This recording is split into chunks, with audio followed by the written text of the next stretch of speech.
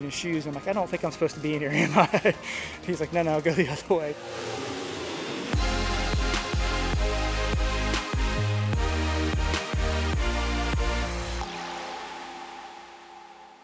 The best way to describe it is it's a loft.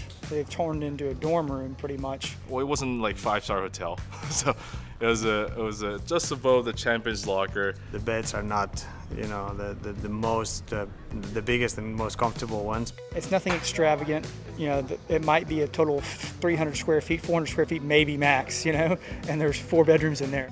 I remember I wake up late, and all the guys were waking up early, and you can feel everything in the shower, every noise. So it was hard to get a good sleep. There was another lad who I knew was really tall. I mean, he must have had to be on his knees to fit in this shower. It was tiny. The hardest things, or thing that surprised me most about it, was the stairwell going up is extremely narrow. It's extremely steep, and so like if you're not paying attention, man, you can wipe out pretty easily.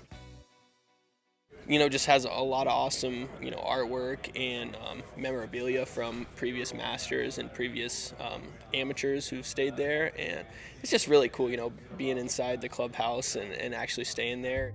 You can feel how special it is.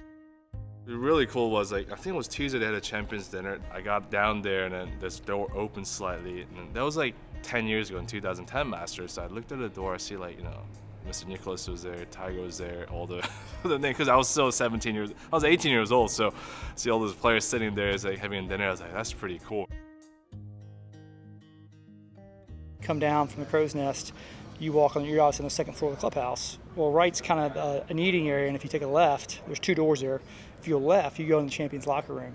So inevitably, you get confused one morning, you end up walking in the locker room. So that my first year there, I walked in and saw Gary Player changing his shoes. I'm like, I don't think I'm supposed to be in here, am I? He's like, no, go the other way. So yeah, that's one of the cute little quirks about where that place is located. But I think it's just kind of weird being there, you know, at 9, 10 o'clock when you're pretty much one of the only people in the clubhouse. And I didn't really wander around, but I kind of wanted to. I think I was a little too, you know, nervous about that. But it's just cool being there. I think that's the best part of staying in the crow's nest, is seeing all the past champions having a locker there and then having a dinner there. So I think that was the coolest experience. And also, like, when you wake up, you see those people rolling in at like 7 o'clock in the morning. This gives you goosebumps. Great thing about being an amateur at the Masters is that the staff, the members, even the patrons there, they all feel like they're rooting just for you. You know, they take pride in having you there. They want you to have a great time, have a great experience.